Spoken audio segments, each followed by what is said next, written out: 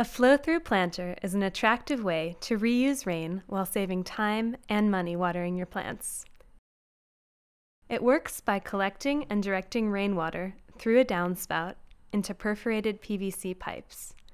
The water is then absorbed by roots, and any excess is filtered through sand, gravel, and rock before soaking back into the ground as a naturally cleaned product.